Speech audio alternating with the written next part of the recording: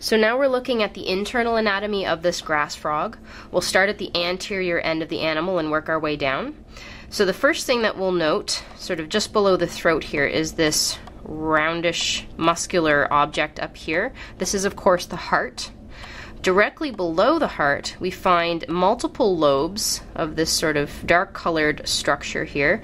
This is the liver. Okay, again, one of the biggest organs in the body is usually the liver. So the liver produces bile, which is involved in the breakdown of fats, and bile gets stored in its own little pouch. This is it right here. That's called the gallbladder. Usually has sort of a greenish kind of a color, and it's closely associated with the liver. If we lift up sort of the liver and these other structures here, we should be able to see this sort of spongy looking structure here, and we should be able to find another one on the other side right here.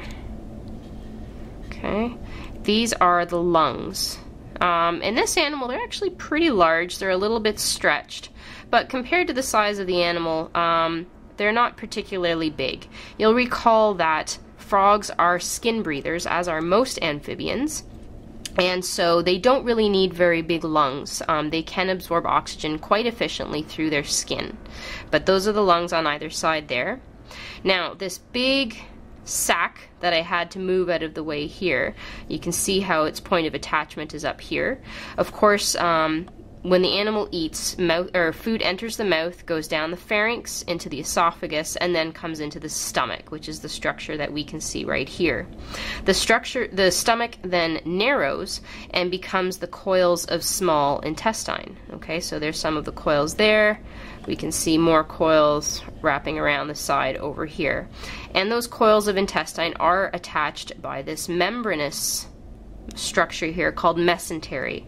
The mesentery is highly vascularized, containing blood vessels that both bring oxygen to the intestines, but also absorb all of the nutrients that are being released through the intestines the wall of the small intestines. Okay, there is another structure we can see in this area, and it's usually found in the mesentery, in the junction between the stomach and the first coil of small intestine. So in this area here, and I have been able to find it, this little very inconspicuous looking sort of long tongue-shaped structure, this is the pancreas. Okay, so again, that's involved in producing enzymes for digestion. So that was the pancreas.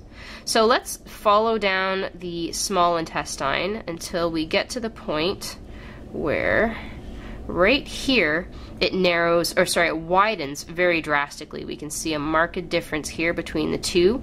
So this was small intestine, this is now the large intestine here. So while the small intestine is the surface, provides the surface area for nutrient absorption, the large intestine is this place where water is absorbed out of the contents of the intestine, leaving basically solid fecal material, which then gets passed out in this animal through what's called the cloaca, which is the single opening at the posterior end of the animal. Now, moving along, I will point out that this animal is definitely a female. You may have noticed when I lifted this up that there was a fairly large mass of this sort of black and pale speckled material here. We'll find the same thing on the other side of the animal here. Okay, those are eggs essentially. So those are the eggs contained in the ovaries of this animal, and these are not very impressive. In some animals we've seen they really fill the entire body cavity, but those are the eggs. And then there are some small coils lying beneath those right here. They're very long, and these are the coils of the oviduct. Okay, so that's where eggs pass through to the external part of the body, obviously again through the cloaca, that single opening. Let's have a look at the male. Because we don't have these eggs in the way, we'll be able to see a few things a little bit better. So this is the male. Right now it looks a lot like the female. We can see the little heart here, the lobes of the liver, the gallbladder, the little bag underneath. We can see the large stomach, a little bit of the lung on one side right here. The stomach, of course, narrowing into the coils of small intestine, and then that broadening into, in this case, a very large intestine right here. Now we can see a few other structures now that we don't have things like eggs and oviducts in the way. The first thing that you might notice is this little bag right here, this little sort of ball-shaped sac hanging out in the mesentery near the large intestine. That's the spleen. So this is the site of red blood cell production and storage, okay?